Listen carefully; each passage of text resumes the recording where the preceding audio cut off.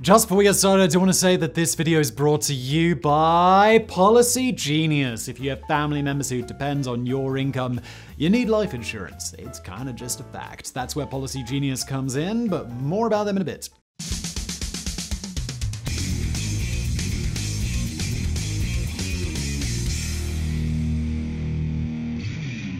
Hong Kong is a city of 7.5 million people at the mouth of the Pearl River Delta in southern China. The dense city has long been an economic hub for South China, yet it's also part of one of the largest city clusters in the world. Known as the Greater Bay Area or the Pearl River Delta region, Hong Kong and nearby Guangdong province combine to host a population of almost 70 million people in an area about 56,000 square kilometers big. That's more than the population of the UK in a territory smaller than the US state of West Virginia. The three largest economies in the area belong to three neighboring cities: Hong Kong, Shenzhen, and Guangzhou, each with a local economy of over $300 billion of GDP. These cities have been connected throughout their existence, but that connecting took a lot of valuable time until recently. Local authorities built the Guangzhou-Shenzhen-Hong Kong Express Rail Link to cut down on that time. The most critical section of the project became known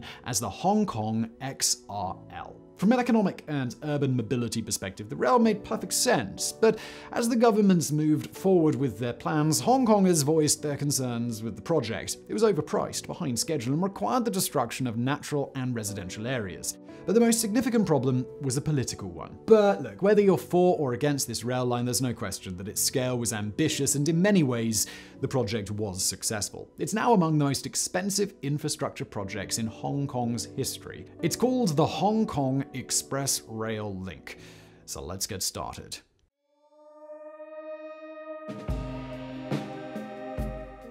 In 1910, while Hong Kong was under British rule, the city remains one of the most influential factors in China's economy. 130 kilometers to the north, Guangzhou, or Canton, was growing into an important city in its own right, so the Chinese and the British governments built the first rail link between the two cities. Previously, the easiest way to travel from Hong Kong to Guangzhou was over water through the Pearl River Delta, but this new connection allowed for much easier border crossings. The single rail required collaboration between the two countries, as China operated the portion within their territory and the British the line within theirs. The line was shut down after the Communist Revolution of 1949, finally reopening in 1979. By that time, Guangdong Province, the area surrounding Hong Kong, had a population of almost 60 million people. Cities like Shenzhen and Dongguan were popping up in the spaces between Hong Kong and Guangzhou and essentially sustaining their growth through economic relationships with these larger cities. Between 1990 and 2000, Guangdong would add another 20 million inhabitants. This is all to say that the existing rail connections were overloaded with passengers, and connecting the region's transport networks could reap huge financial rewards. In fact, the Chinese government sought to connect the entire country with high-speed rail links. The plan would require decades to complete, but it's still in progress today. In the south, the local governments collaborated to announce the Guangzhou-Shenzhen-Hong Kong Rail Express Link, or XRL, in 1994. With the United Kingdom handing Hong Kong back to China in 1997, the rail became a key factor in culturally, politically, and economically integrating Hong Kong into China. Through this rail link, passengers could ride from Hong Kong to Guangzhou in less than an hour. They could even travel to Beijing without ever leaving a transit station. With this broad goal in mind, in-depth planning and development began.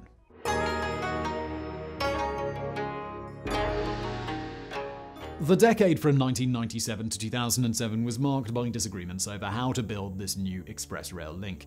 Initially, the planners latched onto the idea of building a maglev train, the kind of system that uses so-called magnetic levitation to reduce friction and propel trains at breakneck speeds. In Shanghai, construction on the world's fastest maglev track had already begun. The technology had clear advantages in Hong Kong, as XRL's directors sought to cut travel times throughout the region in half. Maglev would do more than that, reducing the time to less than half an hour between Guangzhou and Hong Kong. But it was also costly. Based on available funding, pursuing maglev in Hong Kong would limit the project to a single rail corridor. Instead, in 2000, a new plan was put forward to build non-maglev high-speed rail. This cheaper plan would allow for 6 distinct corridors, each one branching off toward a different regional station on the mainland.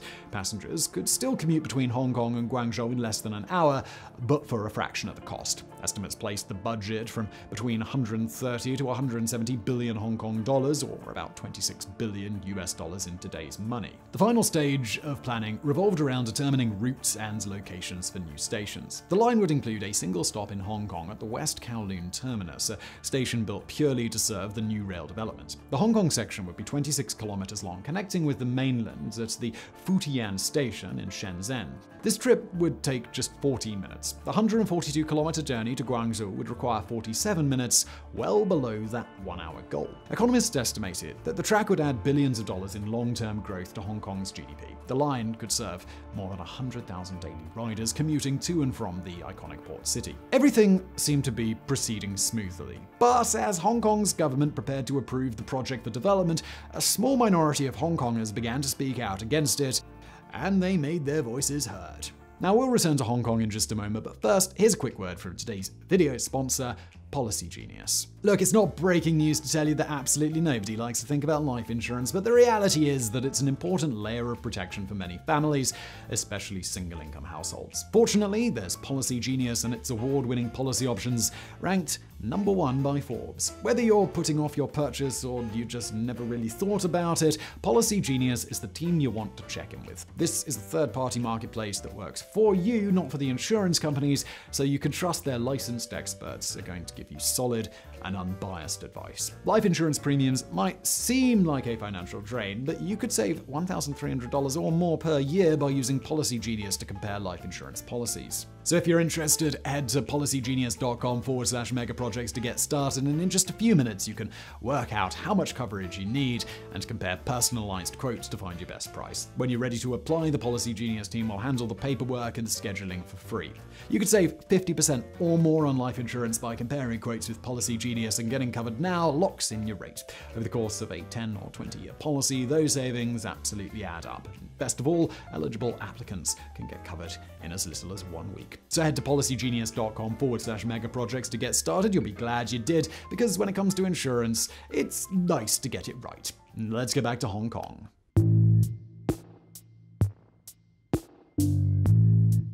By 2009, the Hong Kong government was ready to approve the new rail line and begin construction before year's end. In-depth studies of the project's potential costs placed the construction budget at just over 40 billion Hong Kong dollars, or 5 billion USD. It was expected to generate about 10 billion US dollars over the next 50 years, by no means a profit machine, but as a public service, any profit was seen as a positive. The government pointed to other benefits as well. It would allow Hong Kong to maintain its position as a commercial and transit hub for the region, and perhaps even boost tourism in the city. With nearby Shenzhen developing into China's tech capital, the economic partnership and ease of transport throughout the area became more important than ever. But in November of 2009, something changed in the public's perception of their new rail project. A group of 1,000 people gathered near the city council buildings to protest the scheme. The following month, when the city's legislative council met to approve funding, a group of 2,000 people demonstrated outside the building, and funding was put on hold. By January, the largest group of protesters reached more than 10,000 people. The group laid forth several valid concerns. First, while tracks in the mainland would be funded with existing government revenues, the expansion in Hong Kong called for increased taxes on the locals. Given its capacity of 100,000 daily riders, the protesters argued that the new rail would only benefit a small portion of the city's economic elite. Furthermore, most of the daily commuters would be traveling into Hong Kong for work. When Hong Kongers used the rail, they would more likely be traveling for pleasure, and the existing rail line already served that purpose perfectly. Their point was clear. Hong Kongers didn't want to pay for something that would primarily benefit people outside their city.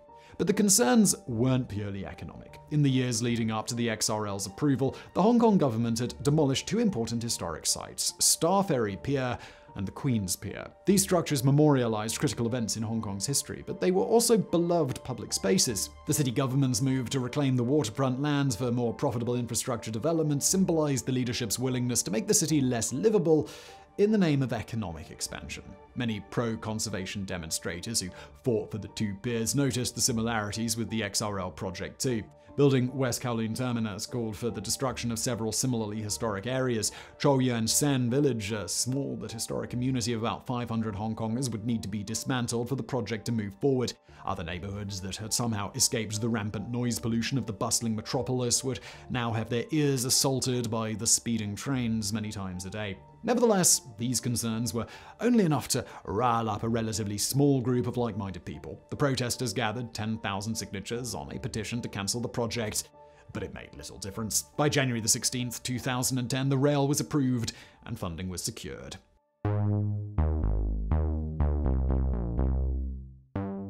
While approving the Hong Kong XRL was a long and arduous political process, the same could not be said about the mainland. The Shenzhen and Guangzhou sections of the XRL were practically complete when work began on the Hong Kong section. Futian Station in South Shenzhen, the last terminal before crossing into Hong Kong, was completed in 2011. But now the mainland began a waiting game with the long, oft-delayed construction in Hong Kong. One reason for the delays was that almost all of the rail in Hong Kong was subterranean. Tunneling is an expensive and labor-intensive process, but boring machines sped up that work immensely.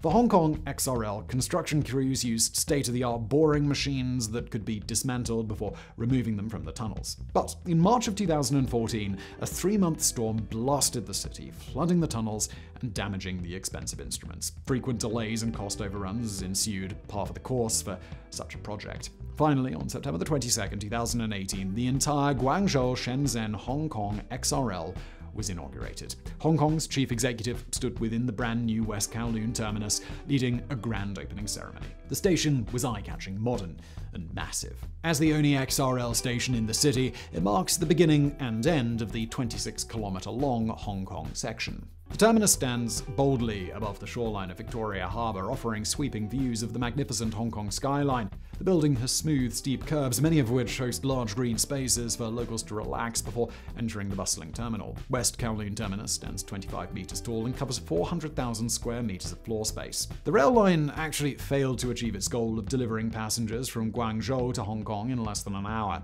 Instead, the 142-kilometer trip takes about an hour and 18 minutes. Trips from Hong Kong to Shenzhen take less than 15. Despite the delays and cost overruns, the project was mostly hailed as a success, but for many Hong Kongers, it had become a daunting symbol of impending change.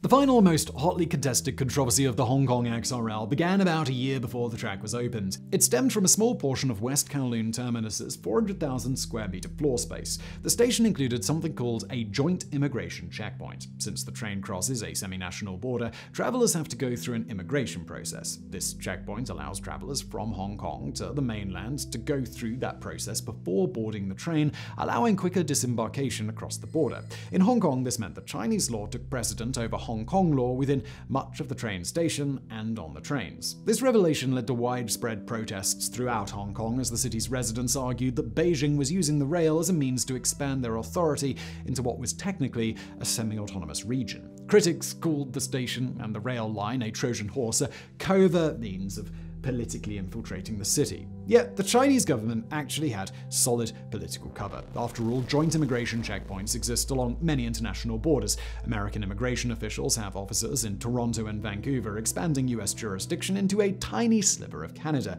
The UK, France, and Belgium have similar setups. Even in mainland China, on the outskirts of Shenzhen, Hong Kong's government has its own immigration checkpoint. Yet, there's one key difference. In the other examples, the countries are seen as equal partners, each negotiating with the other from equal standing. In China, the mainland sees itself as the ultimate authority over Hong Kong. Critics argue that the Chinese government saw the rail as a first step in expanding further into the semi-autonomous region. Either way, the line opened in 2018. Over the next few years, it operated below capacity, never averaging more than 70,000 daily users in a month. In January of 2020, the entire section was shut down due to the COVID pandemic. Whether it will ever reach the heights that were predicted for it remains to be seen.